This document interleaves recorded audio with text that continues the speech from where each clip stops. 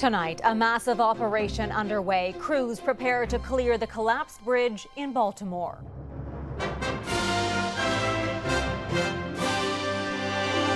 The meticulous task of a major mission. To figure out how we can cut it up into the pieces we need to be able to lift. A fleet of cranes, tugboats and barges brought in for support.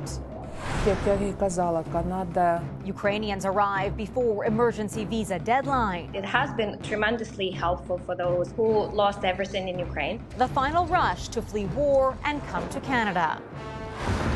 Plus, what it takes to launch legal action against social media giants. We are in unprecedented territory here. Accusations of addiction hard to prove in court.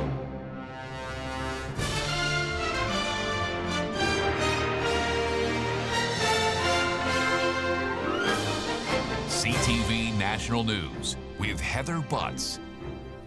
Good evening. A delicate and difficult job now getting underway at the site of the bridge disaster in Baltimore. Officials today outlining a lengthy and dangerous process as crews arrive at the site of the wreckage to clear bridge debris and the massive ship that crashed into it. CTV's Tony Grace on the first steps of a monumental task. From the surface today, a stunning new look at the collapsed Francis Scott Key Bridge and the cargo ship Dali that hit it. To go out there and to see it up close, you realize just how daunting a task this is. Heavy cranes now setting up to move millions of pounds of metal and the ship itself. A complicated task engineers are still meticulously mapping out. To figure out how we can cut it up into the pieces we need to be able to lift. This crane that we're looking at is massive. The thing we also know is this. So is the challenge ahead of us. The operation will involve 7 floating cranes, 10 tugboats, 9 barges, 8 salvage vessels, and 5 Coast Guard ships. To do this safely, you have to really figure out where, when you take a piece away, how the bridge is going to react, or the debris is going to react. Painstaking work to reopen a route that handles billions of dollars in annual shipments and employs thousands. We come with heavy hearts. And to find the bodies of 4 more of the 6 construction workers believed to have died, all of whom were honored today. Those 6 men that were working at 1 in the morning when most of us were asleep to take care of the roads for us. The National Transportation Safety Board expects to have its preliminary findings about the crash and collapse before the end of April. Those working on the recovery are pleading for patience. I know right now everyone wants to see things moving. You need to know, you need to trust that behind the scenes it's moving. U.S. President Joe Biden said today he's going to visit Baltimore next week for a first-hand look at the beginning of a recovery and rebuilding plan that Maryland's governor now says he cannot measure in days, weeks, or even months. Heather. Tony, thank you. To the war in Gaza now, the United Nations top court is ordering Israel to open more land crossings to get aid into the besieged enclave, where more than 2 million people are at severe levels of food insecurity. CTV's Jeremy Sharon reports. A desperate rush, scrambling for airdropped aid. Ahmed Tafish spends his days looking up, searching to secure food for his family. If we can at least get a can of beans or hummus to support ourselves, we hope that we will eat today, he says. That goal achieved, 2 small bags of food, enough to celebrate. But it's this kind of desperation humanitarian organizations are warning about. Children are visibly hungry and malnourished. They have to search the streets for food and assistance, which is not coming fast enough. A new ruling from the UN's top court says Israel must take action without delay to allow more food and other aid in, including opening more land crossings. It was a courageous and good decision by the court, says this Palestinian, but will Israel abide by the ruling, he asks. The U.S. Department of State says famine may already be present in parts of the enclave. Through the deliberate restrictions and denial of aid, Israel is using starvation as a method of warfare, which is prohibited. Some experts suggest the court's order hasn't addressed some other key concerns. Humanitarian assistance goes into Gaza, falls into the hands of Hamas, who distribute it to their own loyalists and people they're trying to recruit to support them, quite cynically exploiting the situation of near famine for their own ends. Israel has in the past raised concerns about aid getting into the wrong hands and had urged the court not to issue any new orders, claiming that it placed no limits on aid entering the enclave. Prime Minister Benjamin Netanyahu said today Israel will return to the table with Hamas for ceasefire talks and a deal to release hostages.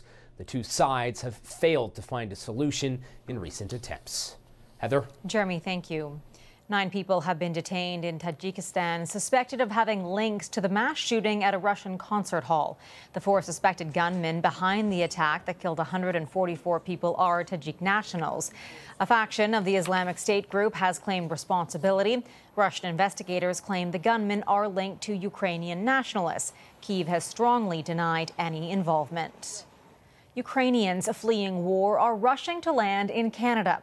The deadline to enter under a special emergency visa is Easter Sunday. The program has seen tens of thousands of immigrants enter through the expedited process.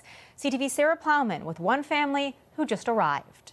They packed their lives into a few suitcases. Pieces of home, of Ukraine, were priority. Alessia Morozova's family landed in Fredericton last week, just before a window closes. Sunday is the last day for Ukrainians approved on an emergency visa to arrive in Canada. This mother of 2 is relieved.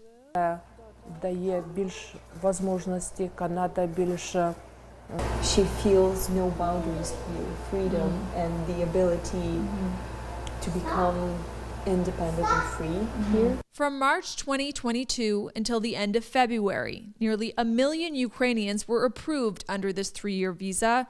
Nearly 250,000 arrived, about 25%. It's unknown how many people arrived this month. I don't have the exact week-over-week numbers, but I've heard from the people who are working at the airports that the numbers have gone up. It's also unclear how many Ukrainians who've come have stayed. It is a multi-entry visa also, though, so people are allowed to come and go. So people have gone to get their parents out or gone to check on property. When hundreds of thousands of people come to Canada, experiences vary. Some face challenges like housing, work, and language. And this opportunity to have at least 2 weeks stay at the hotel helped a lot. Morozova is grateful to Canada and the help she and her husband have received, but she wants independence and believes that's up to her. According to Ottawa, Ukrainians approved for the visa who arrive Monday or later have to meet general requirements to enter the country, and those supports attached to the visa go away. The Ukrainian-Canadian Congress tells me that means no more 2-week hotel stay paid for by the government or a one-time grant. Heather. Sarah Plowman in Fredericton.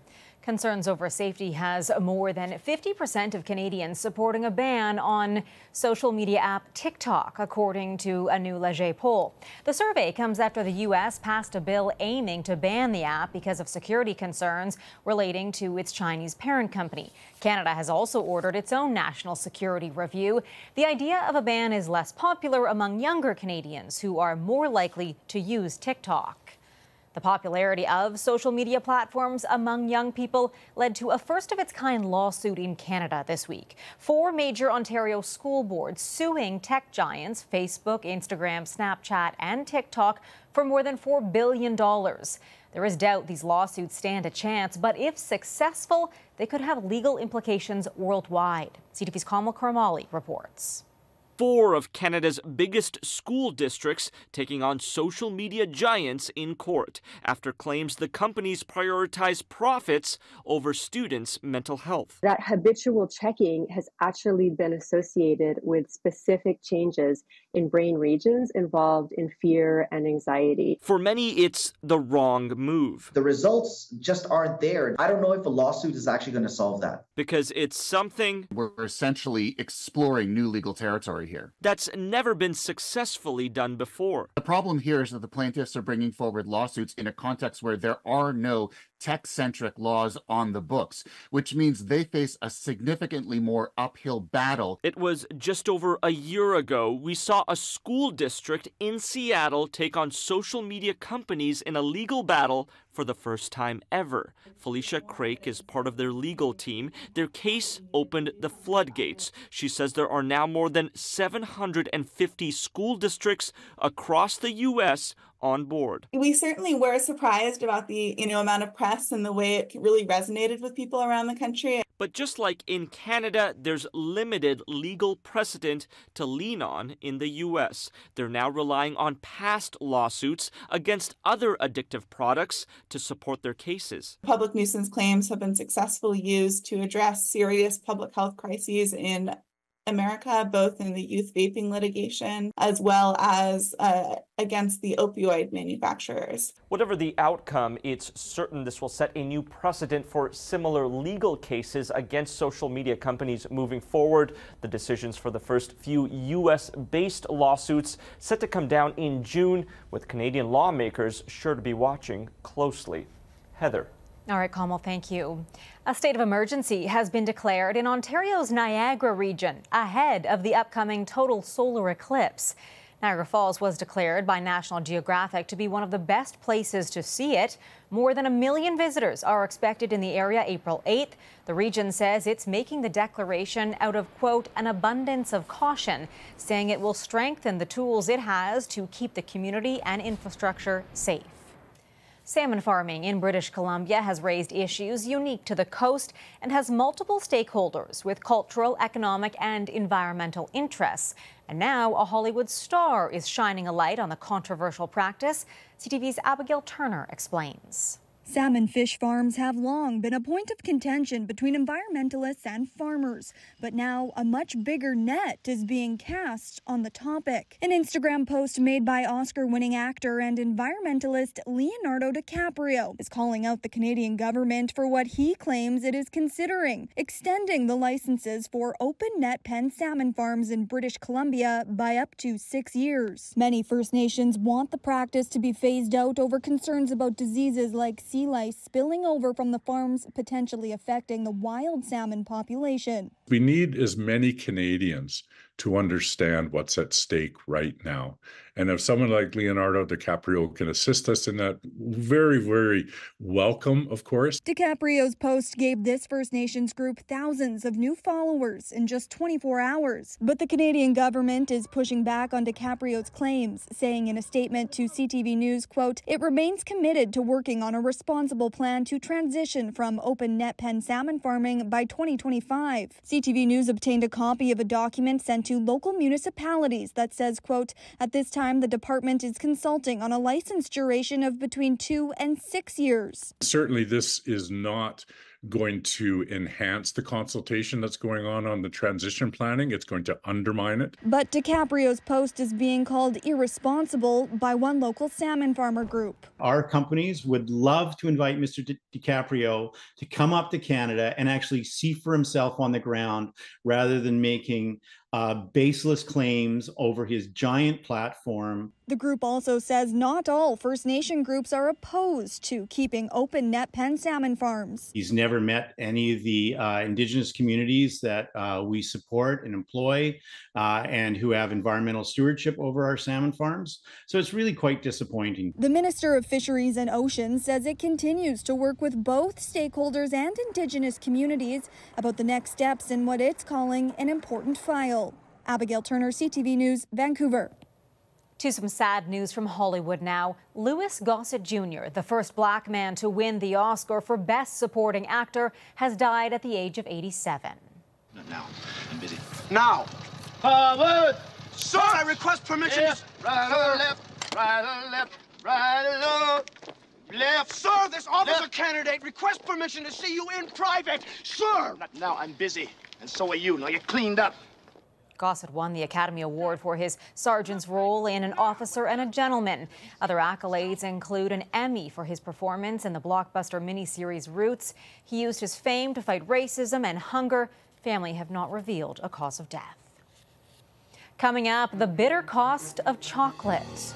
Doubling, tripling, quadrupling. The researchers trying to bring the price back down. Plus, all eyes on the court, the big names to watch at the Sweet 16.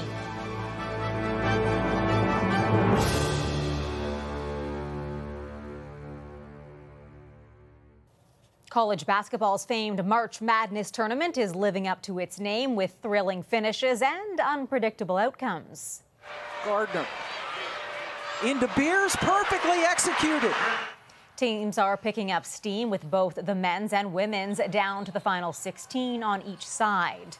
With more on the big event and big names at the tournament, we're joined by TSN's Claire Hanna. Who are you keeping an eye on? Well, Heather, two of the most anticipated teams at this Albany Super Regional are both in action on Saturday, and that's the Iowa Hawkeyes and the LSU Tigers. But they're on different sides of the bracket in the Sweet 16, and we have to start by talking about the Iowa Hawkeyes because they have Caitlin Clark, who has been probably the most transformative and electrifying player ever in women's college basketball. Earlier this season, she broke the record for all-time scoring in either men or women's college basketball, and in this tournament, she set the single season record for scoring. Now, they're taking on the number 5 seed Colorado. It's actually a rematch of last year's Sweet 16 that saw Iowa advance to the Elite 8. Now, on the other side of the bracket, the LSU Tigers are the number 3 seed, and they're taking on the UCLA Bruins, the number 2 seed. And that's a really interesting matchup because LSU are the defending national champions. I'm sure you've heard of their coach, Kim Mulkey. She's a polarizing figure. And then one of their star players is Angel Reese, who was last year named the MVP, the most outstanding player of this March Madness tournament. Now, a lot of people are looking ahead to the Elite 8 already because if Iowa wins the Sweet 16 and LSU wins the Sweet 16, they'll face off in the Elite 8, and that would be a rematch of last year's national championship final, which saw LSU beat Iowa. There was no shortage of drama in that. So, Heather, that's definitely going to be 2 games we're watching tomorrow with the anticipation that they might meet up on Monday. Exciting times. Claire, thank you. Still ahead, addressing the soaring cost of cocoa. The methods to help make chocolate more affordable.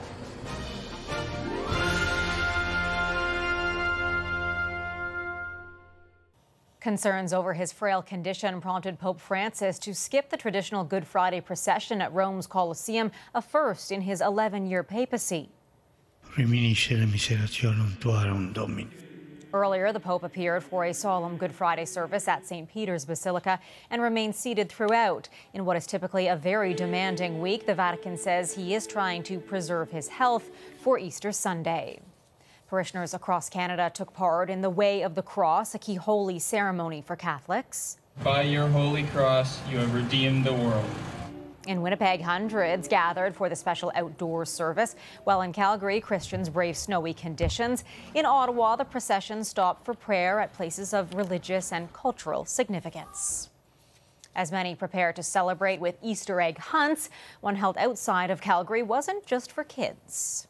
3, 2, 1, hunt! Hundreds of colorful dog treat-filled eggs were hidden for the National Service Dog Easter Egg Hunt. The annual event is held in cities across the country and acts as a fundraiser for the organization. Well, you may have adjusted your spending on traditional Easter treats this year due to the soaring cost of chocolate.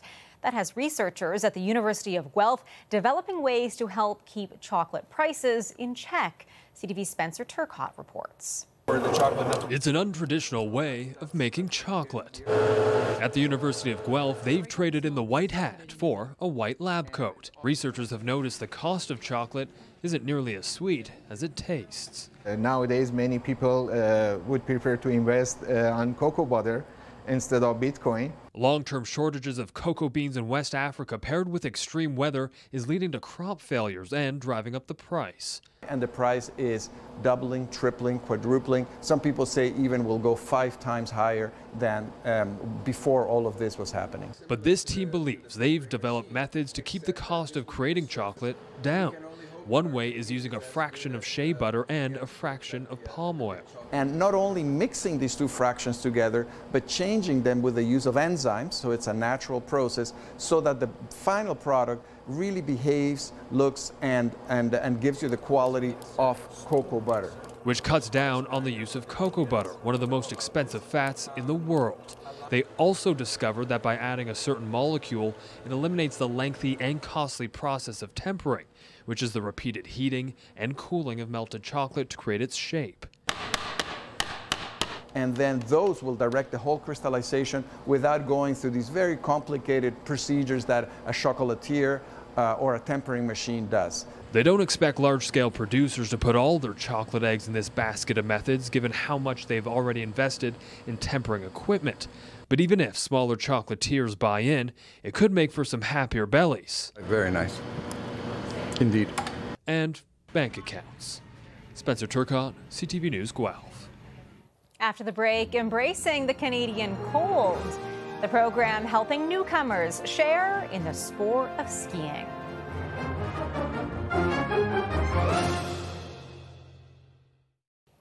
Learning to love winter may be one of the toughest challenges for someone who is new to Canada. Let's face it, people have mixed feelings about snow. But there are sports you can do to help enjoy those long winter months. CTV's Miriam Valdez-Carletti has more on a ski hill, putting on a special program to help newcomers embrace Canadian culture and the Canadian cold. Good, are you excited? Hi, Fatima. It's a day these kids have been looking forward to for months. The chance to glide down the hills at Snow Valley Ski Club. This is something that they probably wouldn't be able to afford on their own, so it's kind of a nice way to just introduce snow activities. The ski club is sponsoring this group of 45 kids with the Alberta Immigrant Women and Children Centre, giving them the opportunity to ski for the first time and embrace some Canadian culture. We hope that we spark an interest that they could then want to try pursuing it a little bit further. The Community Initiatives program has been putting smiles on newcomers' faces for almost 10 years.